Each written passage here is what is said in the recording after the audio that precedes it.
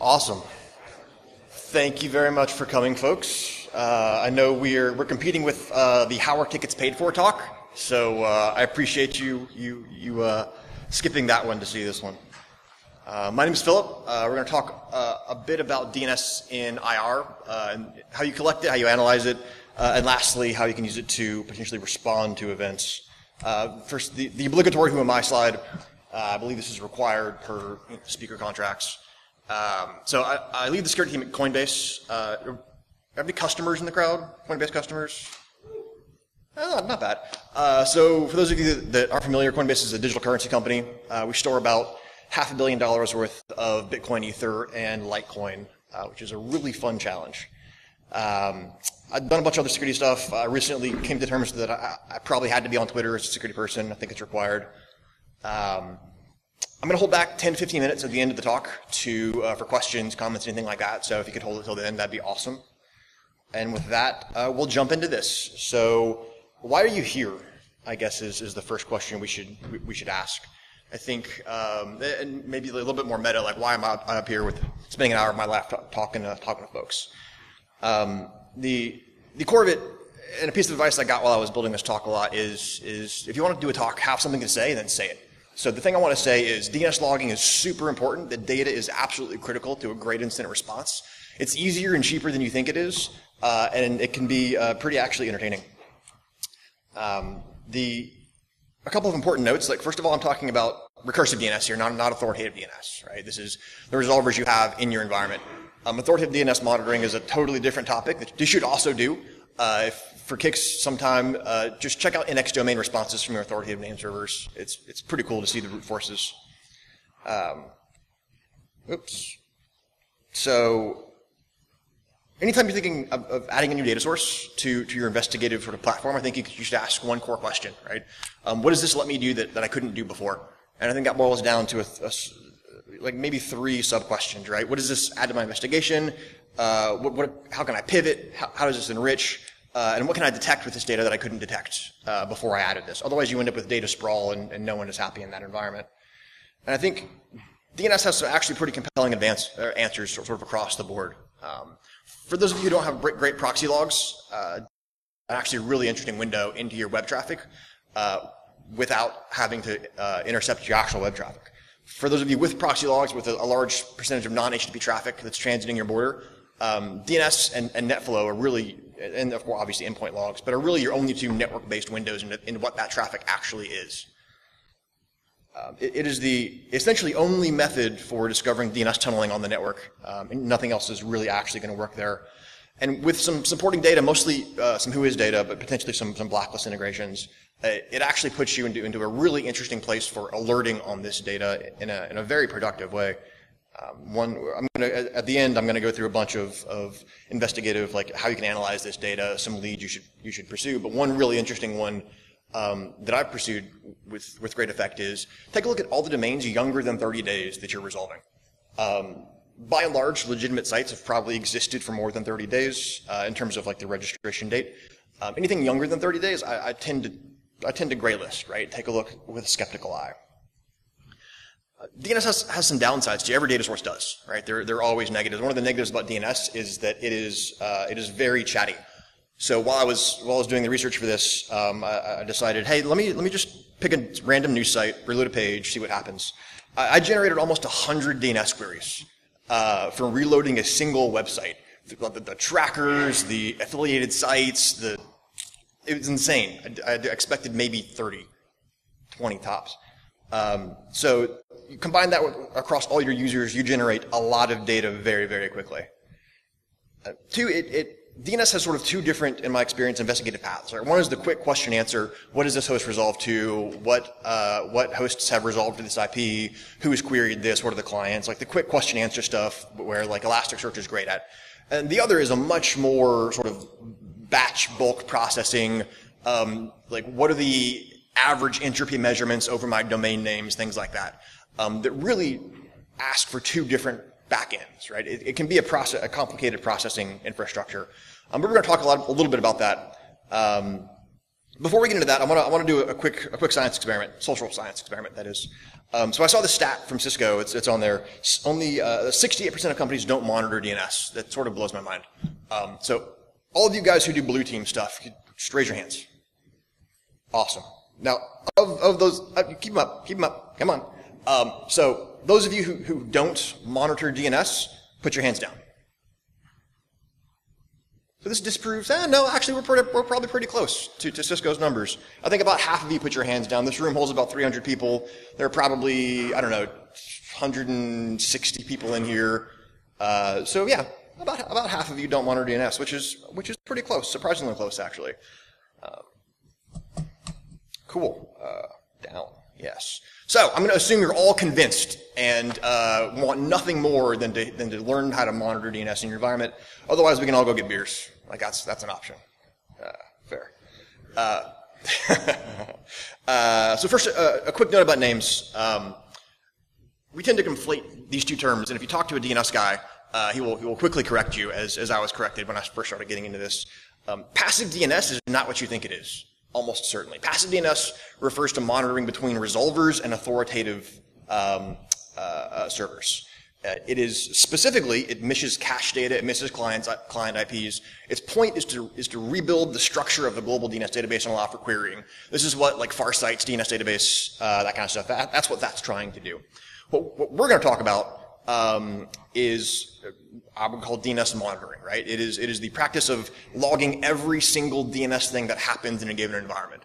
This is what I need when I'm doing incident response. This is I want everything, whether it's cached, failed, succeeded, no matter where it went and how it turned out, I want to know about it. And I want to know about it time-stamped and with the client IP in question pointed out. So, let's talk about collection. You have three critical top-level choices to make. I should actually preface here.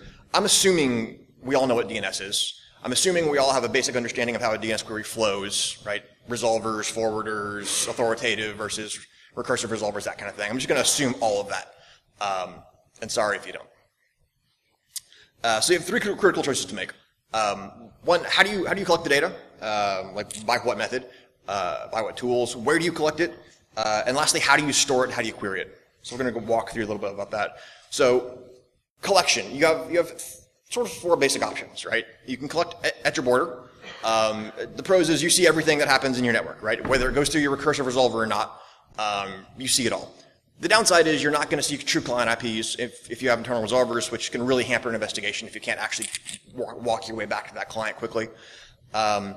You're not going to collect internal requests, so if you have internally hosted domains, you're not going to see those. And lastly, you're not going to see cached requests or requests that your internal resolver serves out of cache, which can actually be a huge problem, especially if you have multiple clients querying the same malicious domain. We can collect with the resolver. So this is actually pretty cool. You see true clients, you see actual client IPs, so you can quickly walk that back in an incident response. You see internal requests internally, assuming those are going through your internal resolvers. You see all that stuff. The problem is you're going to miss anything that skips your internal resolvers, right?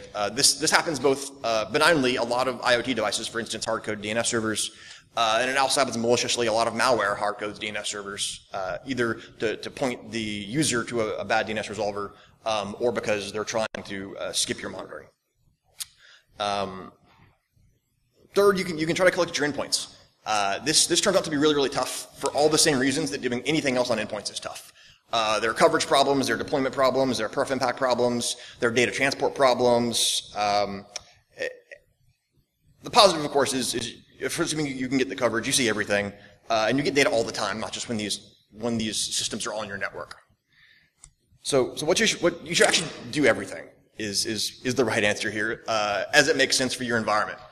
You're going to hear me say that a lot. DNS is one of those things where we all implement it differently, depending on the size, distributed nature, the number of users, things like that. So you should, and this is what I recommend and what I do. I recommend you either block DNS outbound at your border, or you monitor DNS outbound at your border for things that are skipping your internal resolvers and get that fixed. You monitor primarily at your internal resolver. This skips the headache of trying to deploy an agent to all your endpoints.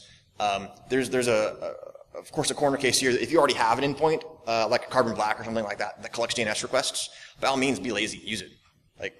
I'm a huge advocate of laziness in deployment. And then where it makes sense, you can deploy on your endpoints. So in my particular environment, I have very, very good production server deployment. So I deploy, it's also in AWS, right, where I don't have a traditional network border. I don't have resolvers that are under my control. So I deploy to all my endpoints in prod. I deploy to my internal resolver and my border on corporate, and I get essentially 100% coverage with the reasonable effort. Now, so that's where we deploy. How do we collect? There are three core options. You can attempt to use query resolver logging or resolver query logging, which is going to end poorly for you, almost guaranteed. Query resolver query logging is actually in a pretty poor state. The only resolver that does question and answer logging that I'm aware of is Microsoft DNS. Anything before 2012, if you've turned that on, you're going to have a really bad time, performance-wise. It's just going to eat your endpoints alive, or eat your servers alive. And even now, after post-2012, you should at some point, just for shits and giggles, turn this on a Microsoft server and look at the log format. It's amazing, amazingly bad, to be clear. But it is like you would have to design a poor log format. The only thing that I know is worse is Linux Audit D. That is the only thing I have seen that I would call worse than this. A couple other things to mention. There is a DNS logging protocol that's based on protobuffers called DNS tap. It only exists right now in not DNS and Unbound, but they say they want to spread it farther around. It offers obviously protobufs, right? So it's a very efficient on the wire, very, very, very quick transmission. So hopefully this moves into resolvers globally. I really, really hope it does. But so notably, right, nothing else logs the answer, which is sort of an important part of what we're trying to get at here. Which is why I basically say for resolvers, you got luck. Exceptions, there's commercial products that do this. Infoblox does a good job of logging DNS stuff. I've heard Power DNS can do this, but I have not used those, so I can't specifically say they're good or bad. Your second option, IDSs. Suricata and Bro both do protocol or DNS protocol interpretation and do log queries and responses, which is great if you already have that deployed, right? So I would use this if you have something like that deployed or can simply. I would use this on your border. I only know of one organization I've talked to that has enough IDS placement flexibility and like software taps to actually tap in front of all of their recursive resolvers internally. They're just crazy. For the rest of us, this is a great border option. You probably are already collecting this data. You can probably hook it into existing transport mechanisms. It's all reasonably easily parsable. So like, again, laziness plus one. If you're going to add this and you don't already have it, I would actually encourage you, in my personal preference, to use Bro. I like Bro because it does not just DNS, but it does a lot of protocols very, very, very well. And it's a very effective intrusion detection mechanism. So the last option we should talk about is standalone DNS logging, and this is where I pitch a thing that I built. But there are really two options here. So there's a thing called passive DNS, which is written by a dude whose name I would butcher if I tried to pronounce it. He's Eastern European of some sort. I'm not going to try it. What's that? Okay, I'm not going to try it.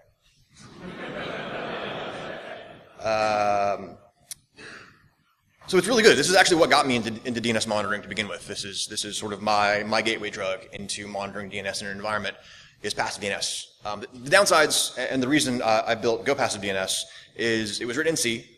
It does all of its own packet processing, native to C. It had at the time I was using it, this is developed somewhat since then.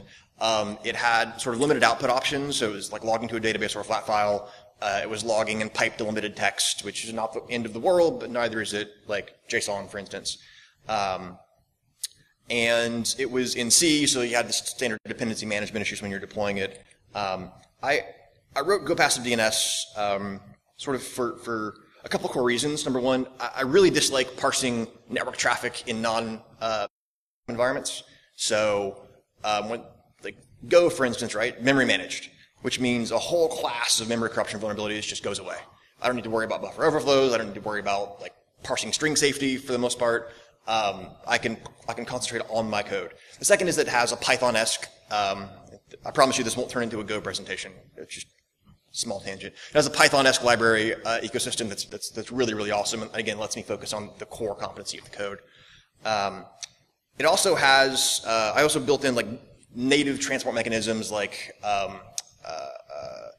first of all, in JSON, because life's too short to parse non-JSON. I built in native key-based transport, right? So if I'm running a bunch of these things all over the place, I don't want to have to deal with syslog, concentrators, and whatnot. I want to just toss it in a queue and let it work itself out. So for my money, if you're going to deploy this from scratch, if you don't have an existing environment, if you're not already logging DNS, I personally prefer the standalone DNS logging. Right? I think it gives you flexibility. I think it's sort of purpose-built. You can deploy this on a recursive resolver. Both of these options are very, very low in resource overhead in general. You can deploy this on an existing tap. If you have an IDS box that you're already running, you can deploy it there. You can deploy this on endpoints. Go passive DNS, another sort of ancillary reason I used Go is cross-platform, right? So I can compile and run this on OS 10, any flavor of Linux you want, even Windows. Although it's missing some service initialization stuff to run well on that yet.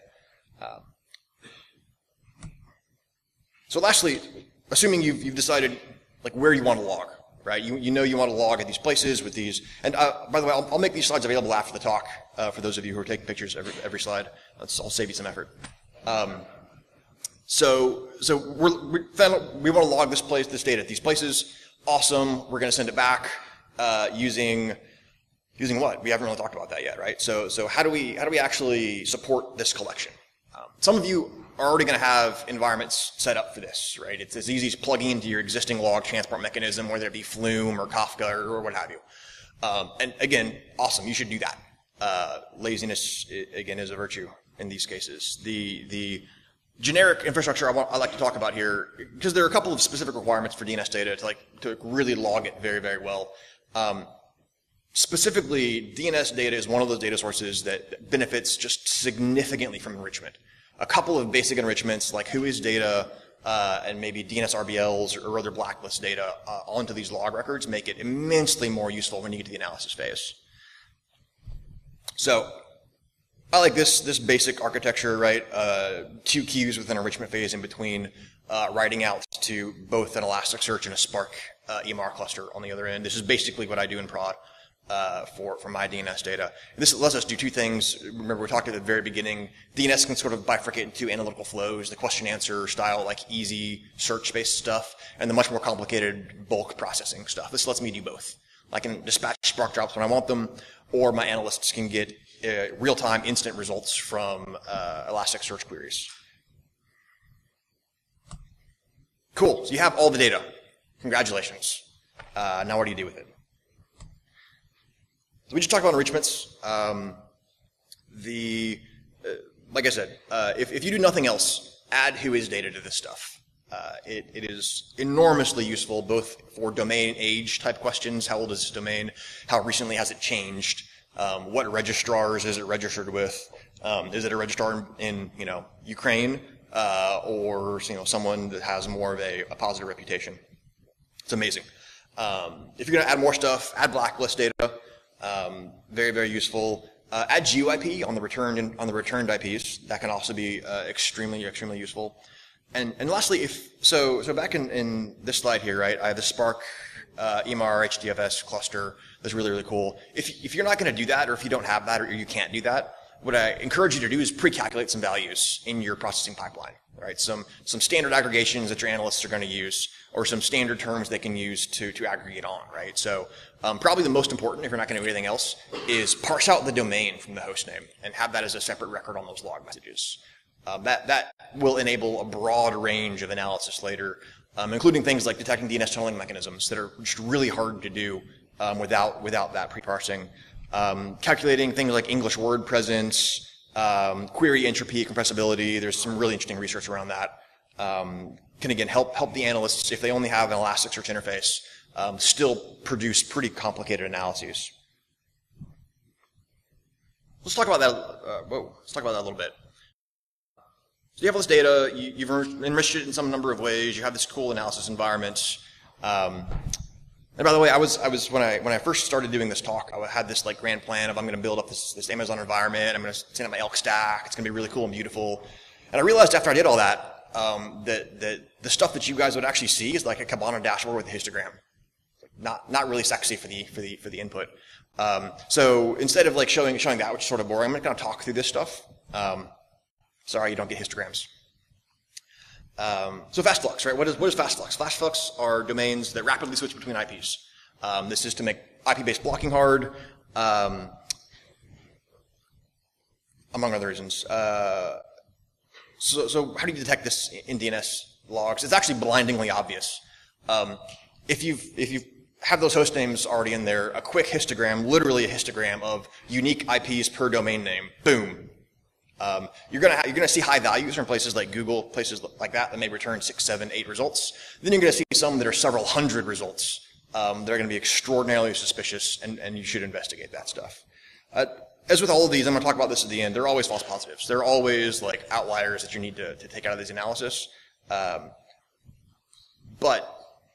this is why this is why humans are good at this stuff. So DNS exfiltration tunneling, the PCAP down there is actually from iodine.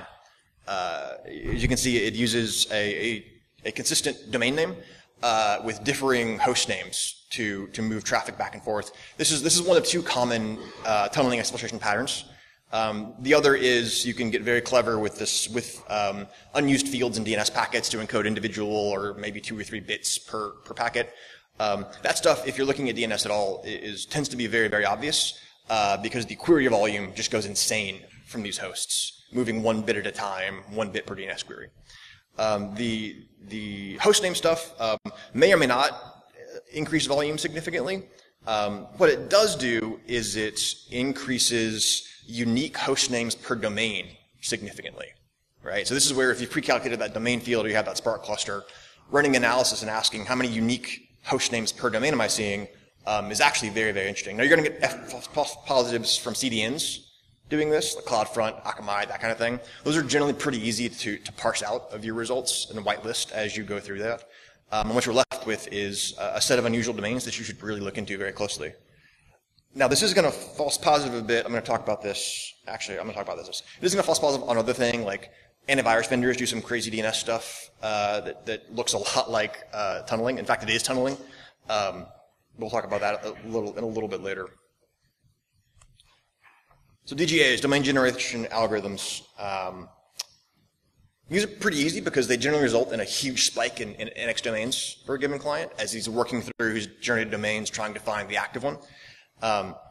Large numbers of NX domains are actually a really interesting lead to begin with, right? Once you get this data, there are a number of basic analytical questions you can start asking, like, what's NX domaining? What's surfailing the most in my environment, and why? Right? These are the threads that we can start to pull on to kick off a much more in-depth analytical exploration.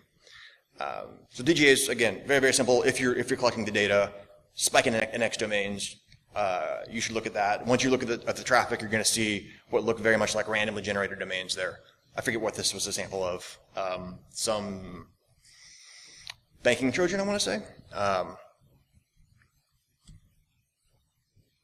Low prevalence domains. So this is a really interesting one. So this sort of is related to the concept that malware should be rare in your organization, right? You can see this concept exists in file hash based analyses as well. What are the least common hashes or pieces of software in my environment? What are the least common running processes, least common registry keys, that kind of thing? It works in DNS too to some extent. Like every other area where you apply this kind of analysis, users do weird shit, right? The drift on user endpoints for this kind of stuff is insane. The tail is super long. The first time I did this analysis on data, I was super excited. Like, yeah, I'm going to find the APTs, and I found all the users, just all of them. Doing crazy stuff, and a lot of it happens because of DNS prefetch, because of random tracking domains, because of just the internet, right? Where you can apply this, I found much more effectively, is on servers. Servers should not have, and generally in my experience, do not have the same drift as client endpoints do, at least if they're well managed. Server environments, I found a very interesting approach is to do this exact sort of prevalence analysis and ask what are the least queried domains in my environment, and go ask why, right? Go figure out who owns these things, how long have they been around. You can combine these and layer this with an age-based analysis. What are the least common new domains in my environment? Again, if you either have the Spark environment or you've pre-calculated this stuff, it's an incredibly interesting analysis to do on server environments. I don't recommend it on client environments. You're going to be chasing that tail for the rest of your life. So a few other leads that you should or threads you should pull on once you get this data. Who's doing the most text lookups, right? So we saw back this. Nope. Yeah, this guy's using A records to conduct his to do his tunneling. Text records are also very, very popular to do the same sort of tunneling. One more. There we go. So who's doing the most text lookups? Now what you're going to see is this, unfortunately. This is Sophos. This is Sophos doing DNS lookups for real-time blacklists. I have no idea what the stuff in the middle there is that looks like a DNS tunnel. It probably is a DNS tunnel for some amount of information. I was very amused when I looked up. So that's sophosxl.net is the actual Sophos domain. Sophosx1.net is for sale if anyone wants to buy it. Should offer a pretty good. If any of you guys are red teamers, that'll be a great DNS tunnel. That'd be beautiful. I can hear the Namecheap.com apps opening right now. So text records are really interesting, both in terms of which hosts are doing it most and which domains are doing it the most. We already talked about index domain responses, who's failing the most, who's looking up the most broken domains. This is either that server is either broken or infected, possibly both. You never know. Pure volume based, who's doing the most DNS lookups in my entire environment and why? The reverse, who's doing the least? What domains you look up the least across the board? This is actually not. Again, I would do this for servers, not clients. Clients are weird. And the last ones can actually be pretty interesting and help surface malware that's not using DNS to avoid this sort of analysis. But what's showing up in NetFlow that's not showing up as a DNS answer? This assumes you have an environment where you can do that kind of calculation, a Spark or something of that nature. But it turns out to be an actually pretty interesting set of hosts here. So common false positives. We talked about this. AV engines are notorious for this stuff. I've seen it with Sophos, with McAfee, with a few others that use DNS tunneling mechanism. Primarily, in my opinion, because this is basically free for them in terms of load, as opposed to an HTTP-based mechanism where they have to run the servers to support it. Here we basically support them. Pretty clever, actually. Some other things that commonly trip people up when they're starting to do this. Tor, Chrome, and actually a few others, when you start them up, will look up several domain names they expect not to exist, just to test for DNS hijacking in the environment in which they exist. This also looks at about 9 a.m. like something bad is going on in your network because you have thousands, hundreds, depending on the size of your organization, of index domain responses. You're like, why is this happening every day between 8 and 9 in the morning? That's because people are coming to work and opening their laptops. Prefetch is the devil in terms of DNS monitoring. It's great for performance and all the other reasons. So prefetch is when a browser goes to a website, that website has a bunch of links on it. The browser decides, I'm going to be super helpful, I'm going to prefetch the results of these DNS queries before the user's actually clicked on anything. This also happens when the user's typing in the URL bar in some browsers, depending on their settings. If the user types a valid domain name, it's part of another domain name, www.cn, on their way to cnn.com. That lookup, depending on that browser settings, will happen, right? And the question is, then going back and looking at your DNS records, well, why? Why did it happen? Did it happen because the user was trying to type something else? Did it happen because the user went there? Did it happen because prefetch, they just happened to visit? There was this happened a couple of times and actually literally woke me up at in the morning. A user was visiting the Wikipedia site, I think it was, for APT1, and they linked several of the domains off of that Wikipedia site. Well, the browser went ahead and prefetched that domain for them, thank God for that, and lit the alerting system up like a Christmas tree, because they were going to it's the APTs, it's the literal APTs. It was not the APTs, it was Wikipedia. That was not awesome. And last, CDNs play havoc with this entire field of analysis. CDNs do weird shit. If you look at like CloudFront, they use random domains, or random subdomains, .cloudfront.net. Look at Akamai, they use a number of actually naming patterns, .akamai, or .aka DNS, things like that. You'll learn to filter these out as you do this analysis more and more, and it's going to vary depending on your environment, right? We each are doing different things. Our traffic's going to look, one way or the other depending on how that turns out. But yeah, it's absolutely filterable. So cool. We've talked about right on time. We talked about how to collect it. We've talked about what to do with it once you've collected it. Some analysis paths that you can travel down. My one meme. It's the meme of my youth. Let's talk about response, right? So how can you use DNS for response? DNS is actually amazingly awesome for response. So I'm assuming you're all going to rush back to your jobs and immediately implement passive DNS if it's not already there, or sorry, DNS monitoring if it's not already there, and you're going to find the APTs immediately. Obviously, that's how this is going to happen. So now what? Now what are you going to do about that? So DNS is, as we talked about at the very, very beginning, essential networking, right? Almost everything uses DNS to look up where it's supposed to go for a given name, which means it's a great place to block those things, or redirect them, much more interestingly, to somewhere you can control and analyze that data. So the primary way to do this is something that Bind introduced in Bind 9.8 called RPZ, or Response Policy Zones. Sometimes it's referred to as the DNS firewall, which is, I think, a terrible name. Oh, wrong direction. So what is RPZ? This is basically RPZ, right? So this is RPZ is a zone that's maintained on an RPZ server that's served by that server. It can also be maintained on your resolver itself as just a separate zone. Depends on how you want to implement it. Bind is configured to look at this zone as a policy lookup, right? So as it's saying, okay, I'm going to resolve badsite.com. Let me first look at my RPZ zone that's configured over here. Oh, look, there's a record for badzone.com over there. Let's just go ahead and serve that fake record back to this user instead of the real record that I would have had to get from the internet somewhere. It can be actually much more than that. It can give an NX domain. It can lie about responses. It can do all sorts of fun stuff if you read the RPZ manual. But I think the two most interesting for us are straight up blocking and redirection to a walled garden or analysis node.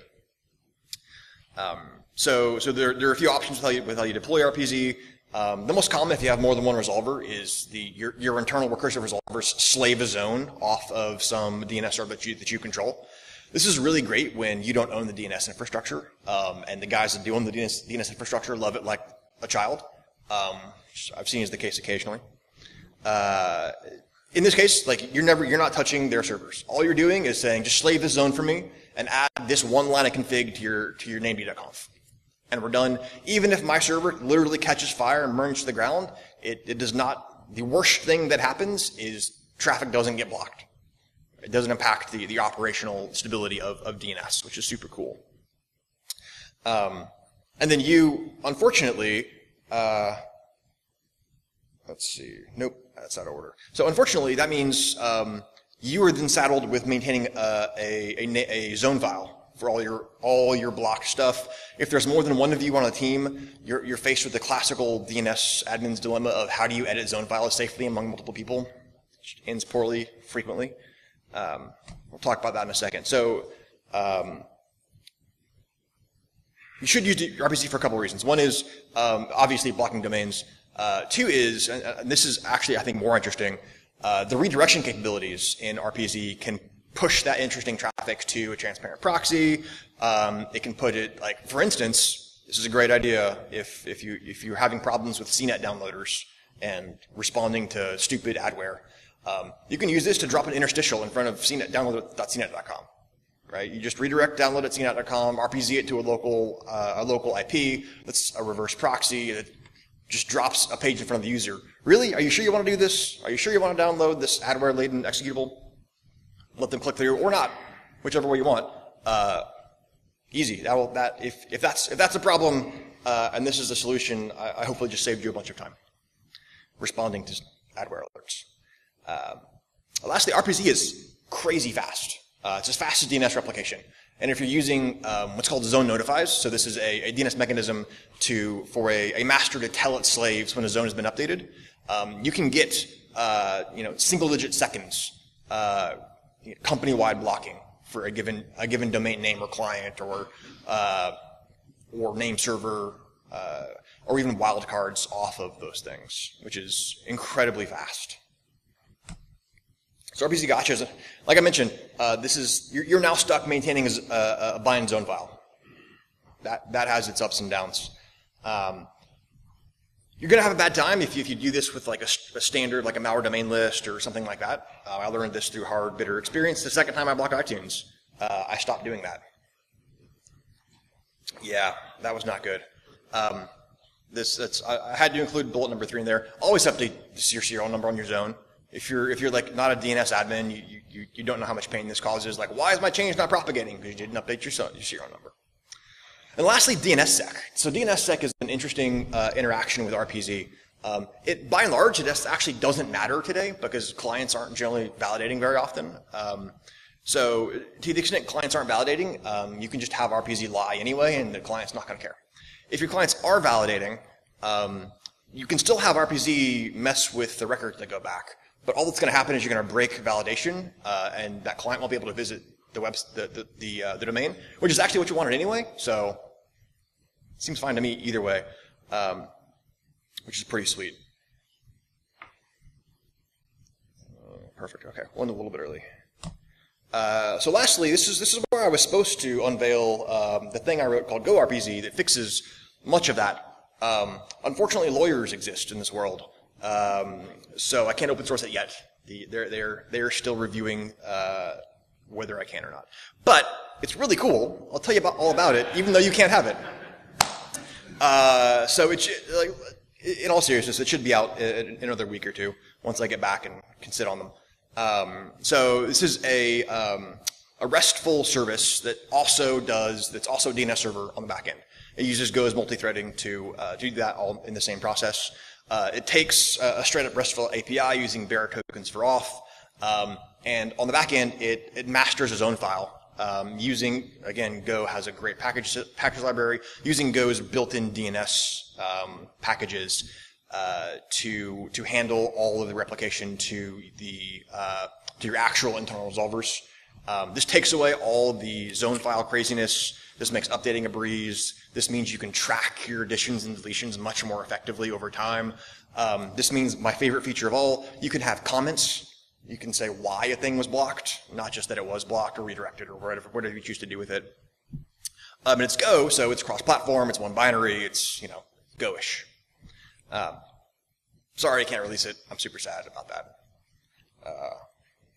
Lastly, and I think we're going to end early, sorry. What are your questions? In the back. You talked about transparent proxies, non-transparent proxies. Does Go have to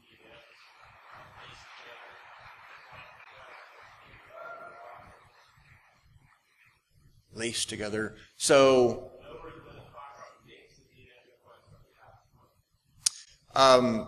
so no, not effectively. So the piece of information that's common when you look at like sorry. The question was if you're using like a non-transparent proxy and you see a request come in that you're redirecting to an internal proxy, and that proxy regenerates another DNS query to wherever that client's going. How do you tie that line together? The answer is hackery around time windows is the best answer there. Traditionally, there's a DNS transaction ID that's stable through the that's stable through the transaction ID, but that's broken when you reissue a new query from a proxy server. So the answer is there's not a good way. But practically speaking, I would probably not pay much attention, or at least lower the severity of stuff that's issuing from the proxy server that I'm intentionally redirecting infected users to, because it's just going to false positive a lot on me. What else? Front then back. So, through your assembling of the prefetch, Yep. does that just do a DNS query, or does it actually start downloading? So the question is, for the prefetch, is it just a query, or does it actually start downloading? In my experience, it's just a query. It's pre-resolving there are some that'll make the browsers do queries as well. It'll start pulling pieces of links that you think it's going to go to, but I'm not aware of any browsers that do that natively. And in the red in the back. Yeah, so we're using Row, and we're getting started to do some of this analysis, and so we've noticed when users go to Microsoft, this just came up last week where we were trying to track down why servers didn't call out they should. And of course, we look at the idea of calling out to come back to Akamai, which isn't calling to. And so we have to dig and look at it and say, oh no, they're actually going to Microsoft. Yep. We're just determining that. So, what do you know? Something you've been doing this for a while. So, what are some of the things you can set up to try and fix that so you can get the analysts the information, the right information faster, rather than have to do multiple queries and say, oh, no, that's really that. So so the question, if I restate it, was an example of a complicated DNS analysis problem is our Microsoft updates, where Microsoft redirects to Akamai to do its update download, which makes a ton of sense. That's what a CDN's for. What are some sort of tips and tricks to better work through that process? So this goes back to like how do you store the data so analysts can interact with it effectively? If you're seeing this guy going to an IP address that's an Akamai IP address. If you're putting your data in like Elasticsearch or something like that, you should be able to very quickly search, okay, IP address, that was resolved that was actually Akamai. Okay, what resolved that? Well, that was actually a CNAME from updates.microsoft.com. And you should be able to do that chain very, very quickly. That falls down a little bit if it's like a 302 style redirect. Like a 302, like if it's updates.microsoft.com is actually a small little server, it's just giving a 302 to Akamai. But at the very least, you'd be able to quickly backtrack that IP and know it's Akamai, which is, in my experience, a much lower severity style of lookup. And because, like, we all go through this, you now know that Akamai is distributing Microsoft updates. If you see this happening around the time Microsoft updates are coming out, like that should be the top of your mind. A lot of this is like SOPs for your network, right? Like much else in incident analysis. What else? I saw, yeah. When I first started doing it, I saw like row stuff and everything else, and then I cleared those out and kept looking at it. Everything else is continuing to be false positives or stuff that was already being blocked on the proxy. Mm-hmm. Did you ever find anything? Because like I never would have seen this without doing this. So we saw some stuff in red teams that was absolutely that we caught where the DNS analysis was extremely important. I think I've caught.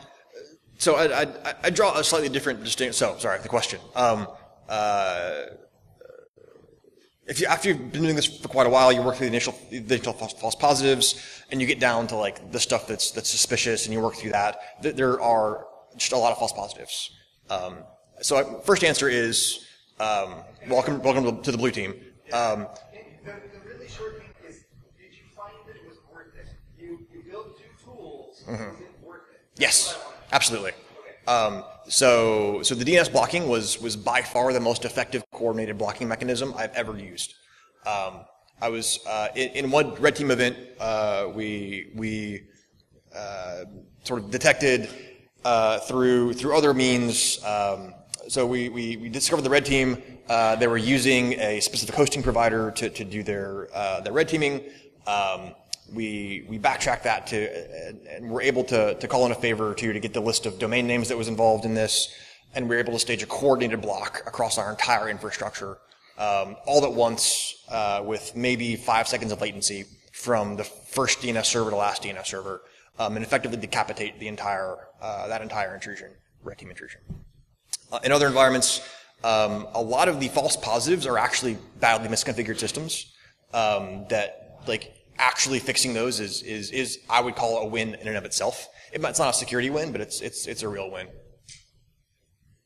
Yeah. What else?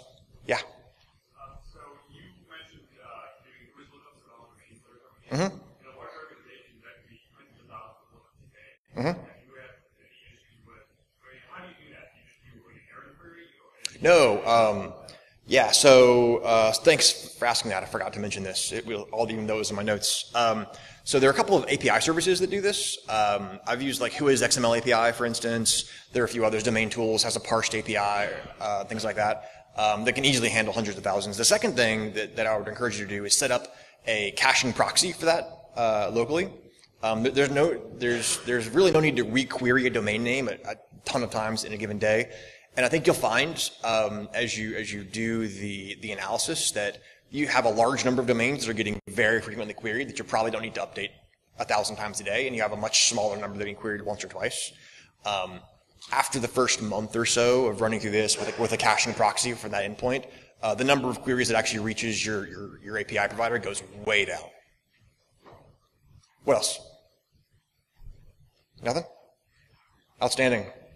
Got time for a beer left for the next talk. Thanks, guys.